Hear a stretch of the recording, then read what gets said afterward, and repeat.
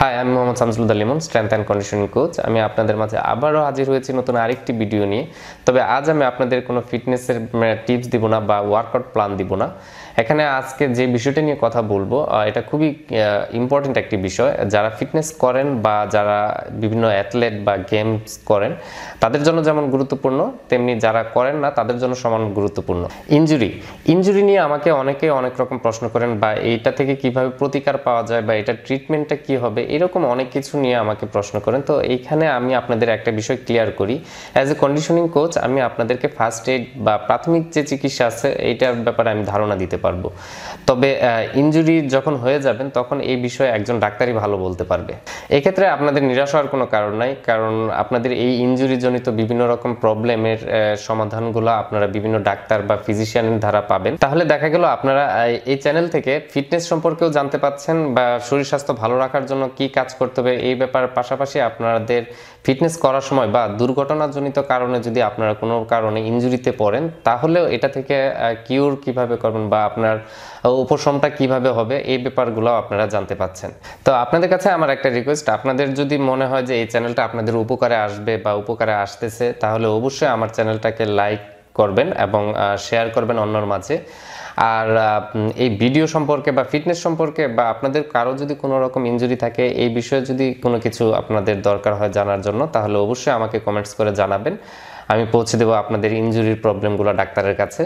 আজ আপনাদের মাঝে যিনি আসছেন ওনার নাম doctor Mohammad Shariful Islam.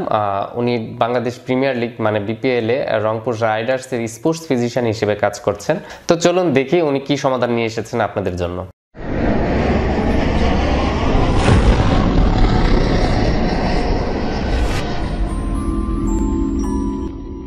Hello viewers, I am doctor Shariful. আমি আজকে আপনাদেরকে স্পেশালি মহিলাদের ক্ষেত্রে হিল পেইনের ব্যাপারে আপনাদেরকে তথ্য দেওয়ার জন্য আমি আজকে এসেছি। আমরা হিল পেইন সম্বন্ধে জানবো, হিল পেইনের করণীয় কী এবং হিল পেইন যাতে না হয় সেই ব্যাপারে আপনাদেরকে বিস্তারিত সব কিছু আমরা জানাবো এবং হিল পেইন হওয়ার পর কী হবে সেটাও আমরা আপনাকে বিস্তারিত জানাবো। আসলে আমরা জানি যে আসলে হিল পেইনটা কী জিনিস। হিল পেইনটা হলো গিয়ে পায়ের গোড়ালির যে হিলের আমরা এটাকে হিল বলি, আমরা যে পায়ের গোড়ালিটা এই গোড়ালিটাকে এই গোড়ালিতে এক ধরনের প্রদাহ হয় যার এই প্রদাহের নামই হলো গিয়ে হিল পেইন।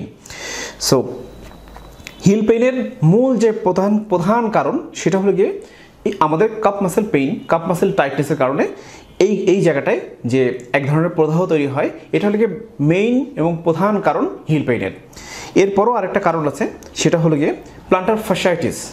যে আমাদের এই জায়গাটায় একটা প্লান্টার ফাশা থাকে, সেই প্লান্টার ফাশার অনেক সময় টাইটনেসের কারণে এবং অনেক সময় এখানকার ইনজুরি হওয়ার কারণে এক ধরনের হিল পেইন হয়, এক ধরনের পেইন হয়। সেই পেইনটার কারণেও আমাদের হিলের পেইন হয়।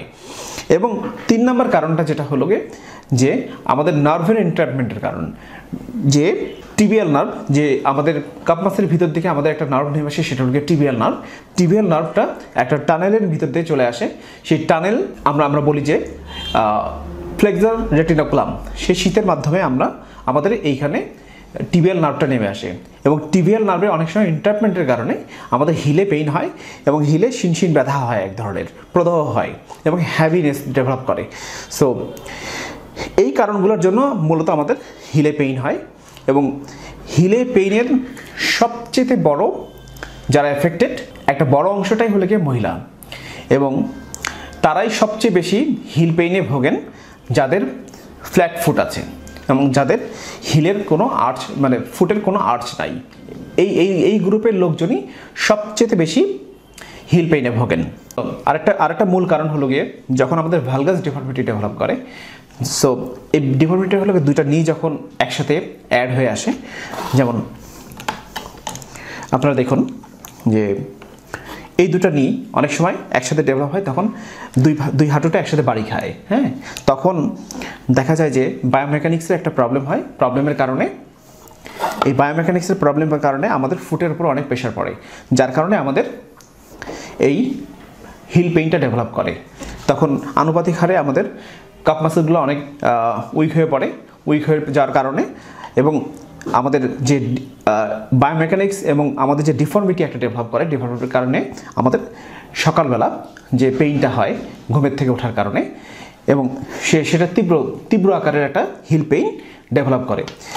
এবং এই হিল পেইনটা ডেভেলপ করে সবচেয়ে বেশি রেশিওর দিক দিয়ে 3:1, প্রতি 4 জন মহিলা মানুষের ভিতরে 3 জন মহিলা এবং 1 জন পুরুষ মানুষ এই আকারে তাদের হিল পেইন ডেভেলপ করে।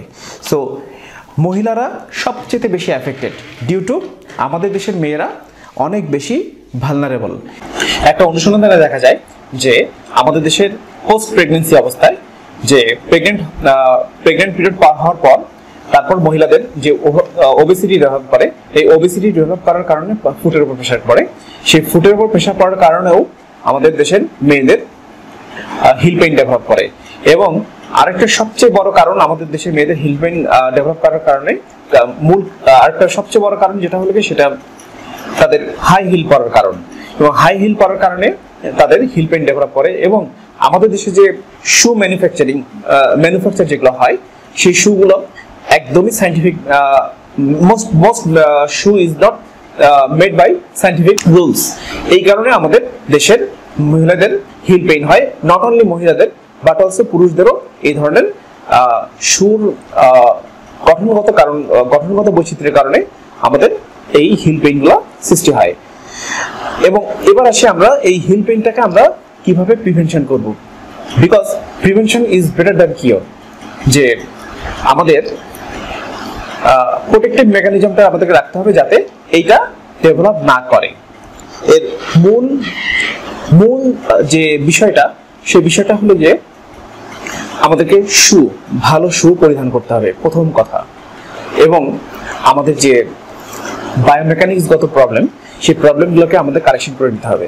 যেমন কারো ফ্ল্যাট ফুট থাকতে পারে, যেমন যে পায়ের পাতা একদম সমান, এখানে কোনো আর্চ থাকে না অনেকের, সেই আর্চ যাতে ডেভেলপ করানো যায় এখানে আমরা হিল কুশন ইউজ করতে পারি।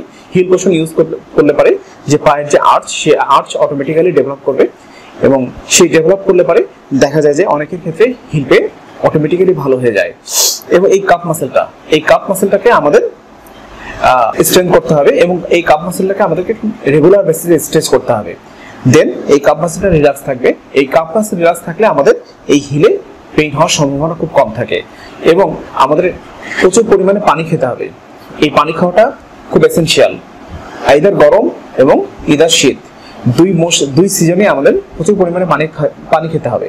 তাহলে আমাদের ভিতরে এখানে যেটা হবে সেটা হলো যে শরীরটা অনেক বেশি রসালো থাকবে।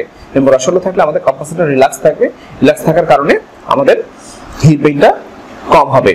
এবং আরেকটা কাজ করতে পারি আমরা, যেটা হলো রেগুলার বেসিসে আমরা থেরাবেন্ড এক্সারসাইজ করতে পারি। আমরা থেরাবেন্ড এক্সারসাইজ করার কারণে আমাদের কাপ মাসেল এবং এখানকার যে পেরোনিয়াস মাসেল গ্রুপ যেটা ইনভার্সন, ফুটটাকে ইনভার্সন এবং ইভার্সন করায়, সেই মাসেল গ্রুপ যদি অনেক বেশি স্ট্রেংথ থাকে, সেই স্ট্রেংথ গেইন করার পর আমাদের হিল পেইনটা অটোমেটিক্যালি এটা কন্ট্রোলের ভিতরে থাকবে। এতক্ষণ আমরা যে সমস্ত আলোচনা করলাম সেটা হলো গিয়ে হিল পেইনটা যাতে প্রিভেনশন কিভাবে করা যায় সেটার উপর। এখন আমরা যে কথাটা বলবো সেটা হলো গিয়ে যাদের হিল পেইন তৈরি হয়ে গেছে তাদের আপনারা সেই ক্ষেত্রে আপনারা কি করণীয়। প্রথম যেটা হলো গিয়ে রেস্ট। এই হিল পেইন যাদের প্রদাহটা অনেক বেশি পরিমাণে সিভিয়ার হিল পেইন তৈরি হয়ে গেছে তাদেরকে অবশ্যই একটা রেস্টের ভিতরে আসতে হবে। যেমন হিলটাকে খুব বেশি পরিমাণে হ্যামার করা যাবে না, আঘাত দেওয়া যাবে না পরবর্তী টাইমে, যে হিলটাকে টোটালি একটা রেস্টিং কন্ডিশনের ভিতরে আনতে হবে। যেমন আমরা যদি বলি যে ধরেন গতকালকে হিল পেইন তৈরি হয়েছে আপনার সিভিয়ার, সেই ক্ষেত্রে আপনারা 3 দিন বেড রেস্টে থাকবেন। দ্যাট মিনস আপনার হিলটাকে যতটুকু সম্ভব কম ইউজ করা, এবং এখানে আইসিং করবেন আপনারা। প্রোটেকশন দিয়ে রাখবেন, প্রোটেকশন করতে হবে এবং আইস করতে হবে। এবং এই হিলটাকে একটু একটা বালিশের উপর পাটা রেখে আপনাকে রাত্রে ঘুমাতে হবে। তারপর যদি কোনো মেডিকেশন খুব বেশি সিভিয়ার হয়, আরও বেশি সিভিয়ার হয় যেটা অসহনীয় ব্যথা, সেই ক্ষেত্রে আপনারা একটু হালকা প্যারাসিটামল জাতীয় নাপা এক্সটেন কিংবা এই জাতীয় আপনারা ওষুধ সেবন করতে পারেন ফর 2 days, 2 দিনের জন্য। 2 দিন থেকে কিংবা 3 দিনের জন্য আপনারা এই প্যারাসিটামল জাতীয় ওষুধ আপনারা সেবন করতে পারেন। এবং এরপর 3 দিন পরে যখন ব্যথাটা আস্তে আস্তে কমতে থাকবে, তখন আপনারা এটার পায়ের যে আমরা ক্রেপ ব্যান্ডেজ কম্প্রেশন ব্যান্ডেজ, এই কম্প্রেশন ব্যান্ডেজ পরিধান করে আপনারা লিমিটেড হাঁটা চলার মধ্যে আপনারা আসবেন। তারপর পেইনটা যখন আরেকটু কম হবে, সেই ক্ষেত্রে আপনারা হিলের এবং কাফের স্ট্রেচিং এবং কাফ স্ট্রেংথেনিং এক্সারসাইজ এবং যে প্লান্টার ফাসা আমরা বলি, এই হিলের নিচে, হিলের সামনের দিকে যে অংশটা, পায়ের পাতার ঠিক নিচে যে প্লান্টার ফাসাটা অবস্থিত, সেই প্লান্টার ফাসাটাকে আপনাকে স্ট্রেচ করতে হবে এবং কাপ মাসেলটাকে সমানতালে আপনারা দিনে একবার করে হলেও স্ট্রেচ করতে হবে এবং আপনার এই কাপ মাসেলটাকে স্ট্রেংথের কাজ করতে হবে। প্রতি এক্সারসাইজ 10 বার করে 10 রিপিটেশন অ্যান্ড 3 সেটস, 3 সেট এবং 10 রিপিটেশন, এবং প্রত্যেকটা stretching after strengthening then must maintain the stretching programme. এই ছিল আজকে আমাদের ভিডিওটি আপনাদের ভালো লাগলে ভিডিওটিতে লাইক শেয়ার করতে ভুলবেন না, সাবস্ক্রাইব করবেন অবশ্যই। আপনাদের যে কোনো ফিটনেসজনিত সমস্যার জন্য আমাদের বিডি ফিটনেস জোনের সাথেই থাকুন এবং আপনাদের যে কোনো মাস্কুলোস্কেলেটাল ডিসঅর্ডারের ক্ষেত্রে, যে কোনো মাস্কুলোস্কেলেটাল পেইনের ক্ষেত্রে আমাদের ভিডিওটি দেখুন এবং আপনাদের যে কোনো ধরনের সমস্যার ক্ষেত্রে আমাদের ভিডিওতে কমেন্টস করুন এবং আমাদেরকে জানান। আমরা আপনাদের সকল সমস্যার সমাধান দেওয়ার জন্য সর্বাত্মক চেষ্টা করব। তো ভিউয়ার্স, আজ এই পর্যন্ত। আপনারা ভালো থাকুন এবং সুস্থ থাকুন। আল্লাহ হাফেজ।